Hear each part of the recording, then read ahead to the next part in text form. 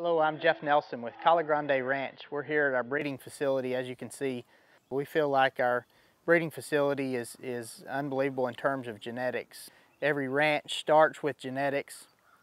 Obviously, nutrition's a big part of that and the environment's there, but certainly we introduce genetics and get to the point where we can add to the native genetics that are here, and we think that's certainly very important.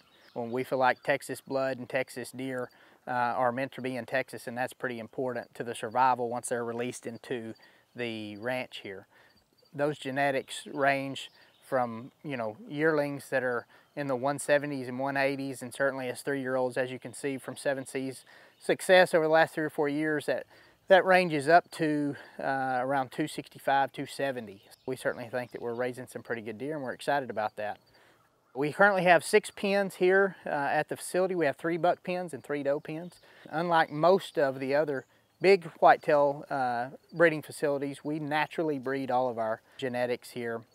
We do selective breeding, as most do, where we take the good daughters, the good mothers, and bring them up and breed to the biggest bucks we can find. We continue to improve that.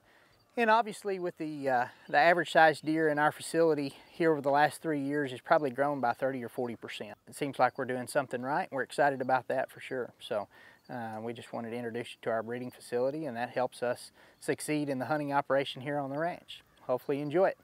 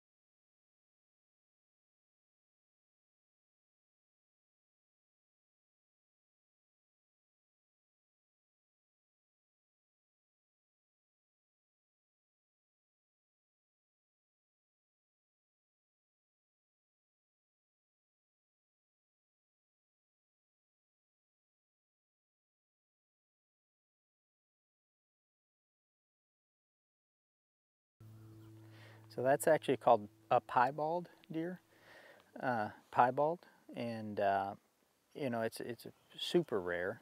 You just don't see very many of them. The white coat and white skin that they have, or white fur, it's different, as you can tell with the spots with brown and stuff like that.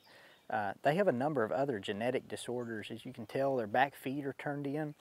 Their skeletal size is a lot smaller than some of the other deer, and it's interesting, their bottom jaw is a lot shorter than their upper jaw, and so they have a severe underbite. And so those are all kind of, after doing some research after we had that one, those are all somewhat genetic traits that that a piebald deer have. And because of those genetic disorders, they say that the success rate, or the live rate the rate for them to survival rate out in the wild, is really, really low. So that's why you typically don't ever see them out in the wild. You might see them in a breeding facility because we can keep them alive and take really good care of them, stuff like that.